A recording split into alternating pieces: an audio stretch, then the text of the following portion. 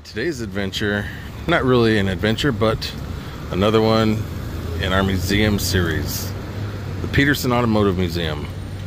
This is one that I've been actually wanting to come out to probably for 10 years or more. And we're probably, well, not probably, we are finally getting out here for the first time. The Patersen Automotive Museum. We're going to check out some movie cars today. Gonna check out some classic cars. I guess they have a Porsche exhibit. I'm kind of expecting this place to be flooded with Porsches. And we're going to see some cool stuff today, guys. What's going on, everybody? Welcome back to 909 Adventures. Another video here in our museum series that we kind of just pepper into the channel every now and again. But today, I got a couple of guests. I got Mr. Thrasha. What's up, Jeff? And Jesse. They're all the way from Canada, man. Thanks for coming to see me. I know you're doing some other things other than coming out to see me, but yeah, this is pretty cool. Came from the Great White North, man. I heard the Golden State. You guys are under snow up there, aren't you? Yeah. But not right now. We're at the Patersen Automotive Museum. Exactly. And we're going to check this out today, guys. Hit that like button before we get started, guys. I tried.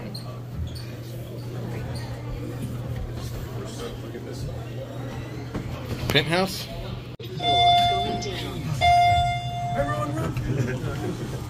You guys see what I see? I gotta get over there. Tires. Oh, is that what they used on the moon? It is. I love space stuff. Look at it. That's what they used on the what do they call that? That is so cool. So cool. I want to touch it. I know you can't, but you still want to touch it. But look at, is this Bumblebee? I think it is Bumblebee. It's Bumblebee. Oh. It's Bumblebee. Look at that. I'm sorry, guys, but I like this Bumblebee better than that Bumblebee. Look at that. You guys can pause and read if you want. This is the Bumblebee. Look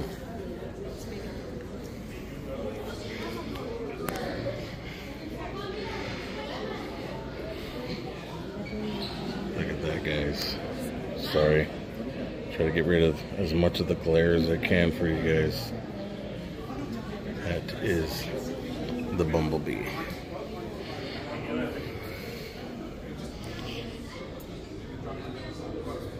So cool. And you got this one. You actually see these quite a bit. A lot less rare than this, but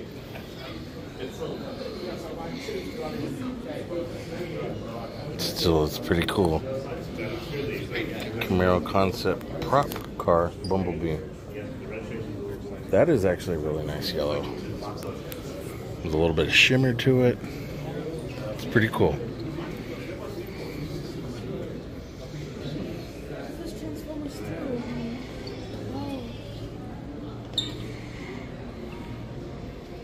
Another Transformers car. Well, this is very, very cool. And guys, this is one of my favorite movies, guys.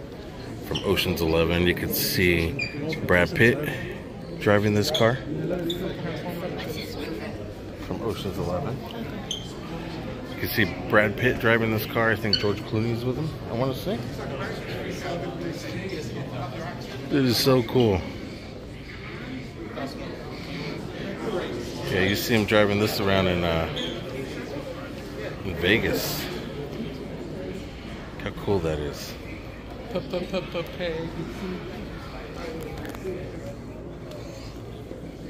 Ford Falcon.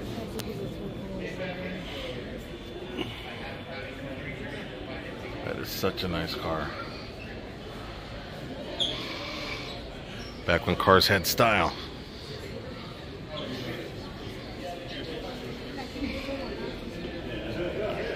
It's a That's a beautiful car from driven in the Gumball Rally in 1976. I'm not familiar with that movie, but still a beautiful car. Now let's just take a look inside since we're right here. Very nice. Oh, it's a Lincoln. Let's see if this is from any particular movie. Driven in The Matrix Reloaded and The Matrix Revolution. Oh my God, just lay your eyes on the back. I know, man. I've seen that. This is very cool. The 1989, as depicted in Batman 1989 and Batman Returns. So this is as depicted, so I'm taking this as a replica and not in the actual movie. That is so cool. Excuse me. As depicted.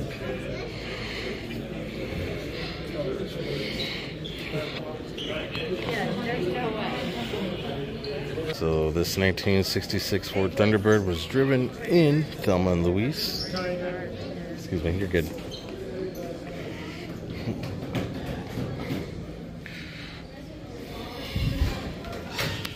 That is a beautiful car.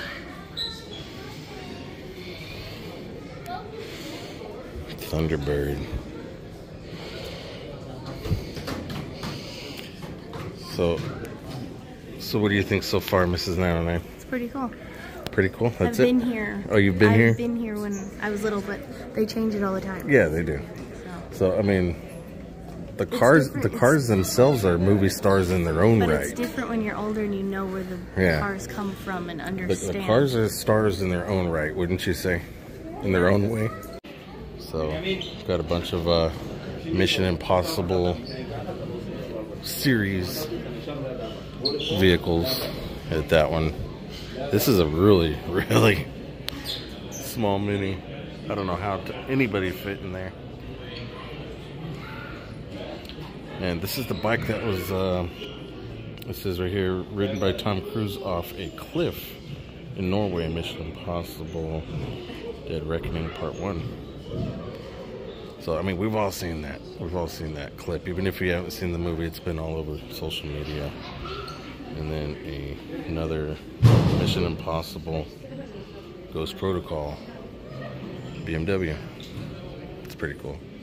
Disney has a way of following us everywhere. I've said in several of our movies, everywhere we go, we always find something Disney. Alright guys, we're going to level 2. Hoping to see some more movie cars down there. Yeah. So, yeah, we'll see you down there. Yeah, the Batmobile is really cool. I think I liked the Christine car the best. Yeah, the Christine car, yeah. Yeah. That's right up there. Those are the two best on this floor. Yeah. Hoping for more. Oh, yeah. We already see it down there, guys. You guys see that down there? Alright, so this is what I wanted to see, guys. What I spotted from the other room. It's a Herbie the Love Bug.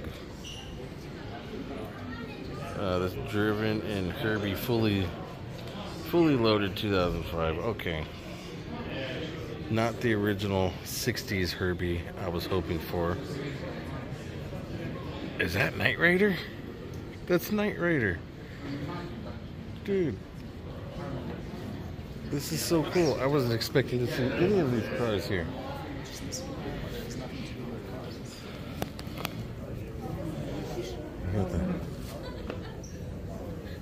The Knight Rider car right there. Okay, see that? It's so cool.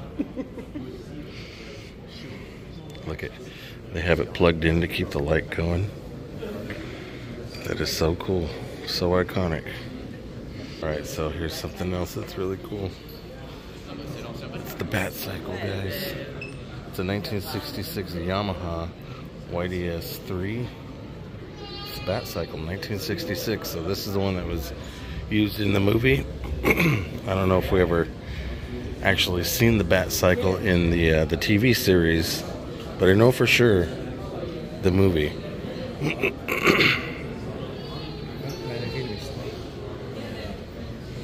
And then got a DeLorean, but first, the Starsky and Hutch Gran Torino. And the actor that played Hutch just died not all that long ago. Maybe it probably hasn't even been a month yet. But look at that. So cool.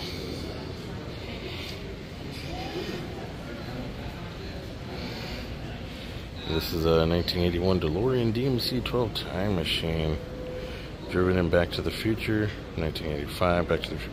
So this was in all three, according to this here. You guys can read that. All three Back to the Futures.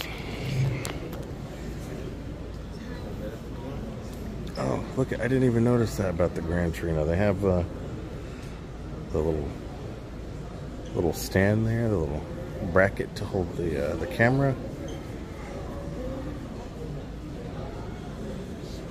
So cool.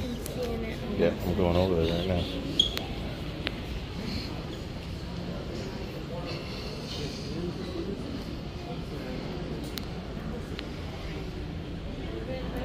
Christmas tree, rear deck projection lamp.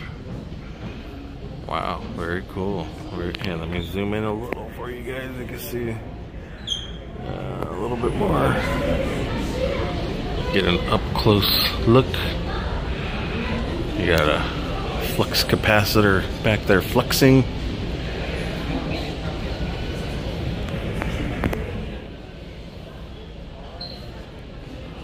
So cool.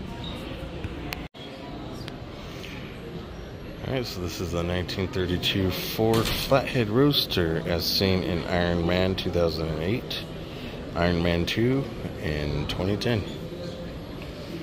And I recognize that from Fast and the Furious. You don't even have to, I don't even have to read that plaque there to know that is from Fast and the Furious. I think part 2. Alright, so yes, Fast and Furious 2. That's cool. It's definitely showing some signs of age. Hard to see maybe on the camera, but it's still pretty cool. Very cool. And then the Mystery Machine. Got the Mystery Machine. You got a picture of the cast right behind it. And somebody that wishes they were in the movie in front of it. Oh yeah.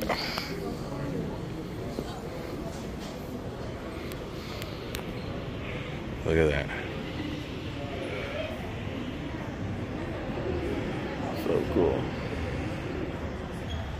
Mystery Machine.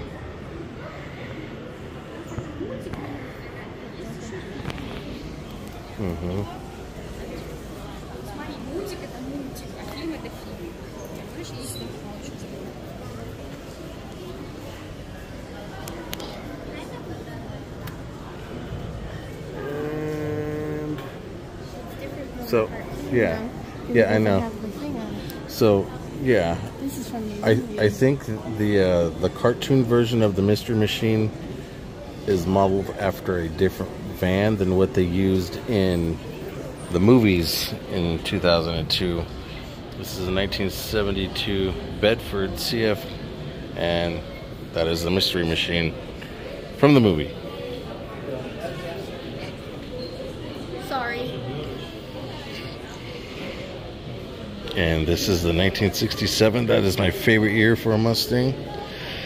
This is Mustang Eleanor from the 2000 adaptation of Gone in 60 Seconds. It's a pretty color. Yeah, it's a beautiful color, a beautiful car, everything. Driven in 1986 Cobra. That is a nice car.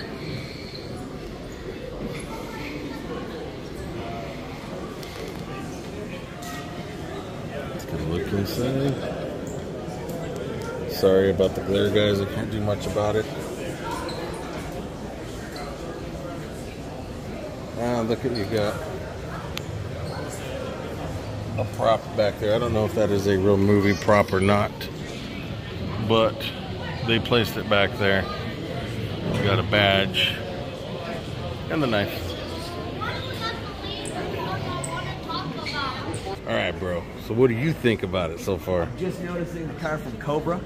Yeah. You know, me and Adam the Woo, we had to go up into the Cobra apartment. I seen that video, man. I've never laid eyes on this. I was just kind of taken by the Nicolas Cage's. Yep. Eleanor. Yeah.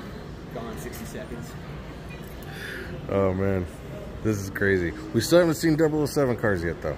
There's Die Another Day car right over here. Is it? Pierce Brosnan's. I guess I missed it. I'll have to go check it out. Green car over there. The green one? All right, cool. It's hiding over there.